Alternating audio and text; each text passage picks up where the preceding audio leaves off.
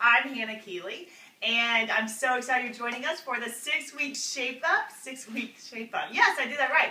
Okay, so now we're on week 2, and we got our first challenge today, and here to help me, as always, is my wonderful husband, Blair Keeley. So, we are talking, yes, you can get up. So we are talking today about building muscle. And there are 3, okay, everyone can do this. Come on, we're only asking you to do 3 muscle building exercises. We want you to incorporate these into your everyday life. You can do these. And Blair is Coach Keeley here. He's going to show us the proper technique and how to do these 3. Now, the 3 are, we're going to start with squats. Okay. Show you how to do squats. You've got to firm this up, squats help you do that. And then we're going to move up and talk about abs, the one exercise you need to do there. And then finish up with the upper body push-ups. Yeah, with like chest and shoulders. Okay, so squats, the proper technique and how to do squats. And, okay, well, you show them how the proper technique. Okay. I'll tell them how to incorporate this. Okay, so what you want to do when you're doing squats, this is going to help you build your quads, as well as your hamstrings and your rear end, tighten that thing up. What you want to do is make sure that you got your legs about shoulder width apart, okay? And then basically just go into a seated position, and you're going to go down, and then you're going to come back up. And what you want to do is try to put most of your weight on your heels, not on the front of your feet, but on your heels, so you're kind of sitting back. So you would basically be going down like this and back up. Okay, and you notice just when like I'm down, just like you're sitting down. When you notice I'm sitting down, the tops of my feet, I don't know if you can see that, Kai. The tops of my feet, I can move them around because the weight is on the back. And you're really going to feel this in your rear end. And you can increase the intensity by adding weight. So I've got them right here. So what I'll simply do is a simple curl. You don't want to have heavy weight here. By the way, a baby counts too. Lots of times, holding a baby, I'd be doing this kind of thing. Yep. So.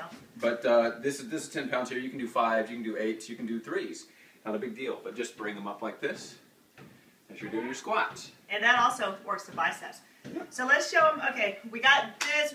Let's show them about the abs here. So what are we going to do? We're going to do crunches, all right? And you've seen regular sit-ups, okay? If a regular sit-up, basically, if you're sitting on the ground, laying back on the ground, regular sit-up is where you take your hands, or take your hands behind your head, or you can have them out here. If you have your hands out here, it's a little bit easier.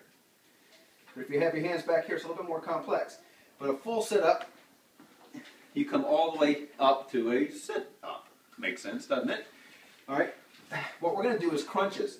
Crunches will help with the upper part of your abdomen, as well as the middle. And the further up that you go, the more of your abdomen that you're working with. So this one is really going to sort of help the upper part of your abdomen. I'm going to show them what to do, because sometimes when you're doing this right here, you can strain your neck. So let me show you something else to do. So here we go. Hold this in front of you. That's good, yeah. Okay, now this is a great way too, because we can't really squeeze a lot of crunches in because our time is busy and stuff. So this is another great way to increase the intensity of the crunch that you're doing. What you want to do is just get your shoulders off the ground. That's really all you have to do. You don't have to go all the way up. But you want to come to about right here. Shoulder blades off the ground. And you're going to really feel that. Now, and remember, if weight is too intense, right now, all you have to do is keep your hands. You can cross your arms. You can keep your arms out here. This is a good one to do, with the kids. You can hold on, play around with that. They used to sit on my belly doing crunches like that. So the last one, push-ups. Push-ups. I'll show them how to do that. They're my favorite. Not my favorite. A couple of different ways that you can do push-ups. This is going to help your shoulders, your chest, and some of your arms, some of the biceps and triceps in your arms too, but mainly your chest and your shoulders here. 2 ways that you can do push-ups, depending on how experienced you are at doing push-ups. First is for beginners, people that haven't been doing this for a long time. If you haven't been exercising for a while, this is one way that you might want to start this off. And that would be with your knees on the ground, okay? So your knees aren't off the ground, they're actually touching the ground. You put your hands at about shoulder width, okay? Shoulder width. You try to get your knees as far back so that you have... He's totally level here. You kind of have a level straight back, right?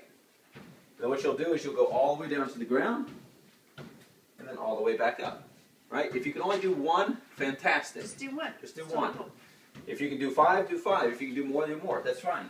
Just keep on going down like that. And some of you may not want to get on your knees. Some of you may be, let's push it some more and more. If you're ready to push it, then you want to get up on your feet.